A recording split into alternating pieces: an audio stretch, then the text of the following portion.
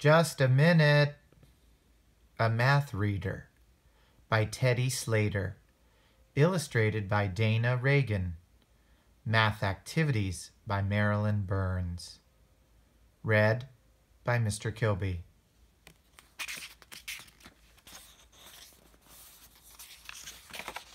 Just a minute. One day, Fred painted a picture of his family. He could hardly wait to show it to them. Fred's mom was at her computer. "Look what I did," Fred said. "Just a minute, Fred," his mother said. "I'll be right with you." "Have an oatmeal cookie while you're waiting," she added. Fred went to the kitchen and ate a cookie. Then he ate another one, and another.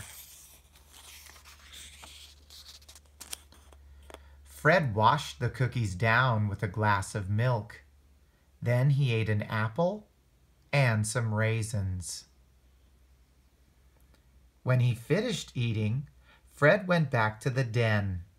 His mom was still working, so he went to find his dad. Fred's dad was in the garden. "Guess what I made?" Fred said. "Just a minute, Fred," his dad said. "I'm watering the flowers." Fred watched his father for a while. Then he went to his room and took out his blocks. Fred built a skyscraper. Then he built a fort and a big castle with 2 towers and a bridge.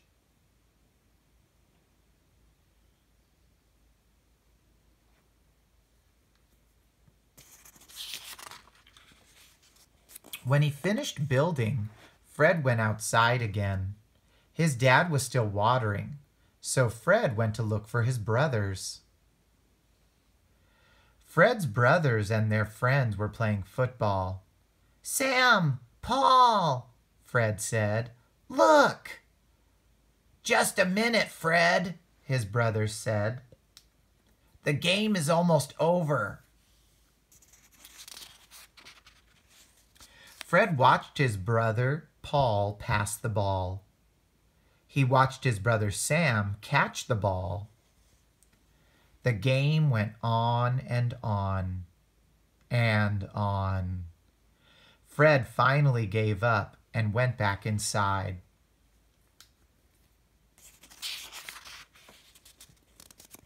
Just before dinner, Paul knocked on Fred's door. "Hey, Fred," he called. "It's your turn to walk the dog. Rags needs to go out now." Fred looked up from his book. "Just a minute," he said. "I want to read this page." Fred read that page, and the next one, and the next. When he finished the book, he went down to walk Rags. Fred found his brother Paul mopping up the big puddle that the little dog had just made on the kitchen floor.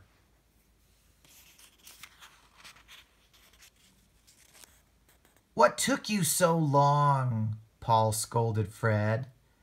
"I told you Rags had to go." "But I only read for a minute," Fred answered. "That was longer than a minute," Sam added. Fred was confused.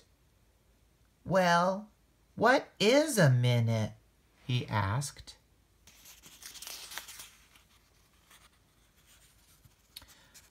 "A minute is how long it takes to count. 1 1,000, 2 1,000, all the way to 61,000. Or 1 Mississippi, 2 Mississippi, all the way to 60 Mississippi. A minute is 60 seconds. That's how long it takes the big second hand on my watch to go around once. And how long it takes the numbers to change on that clock.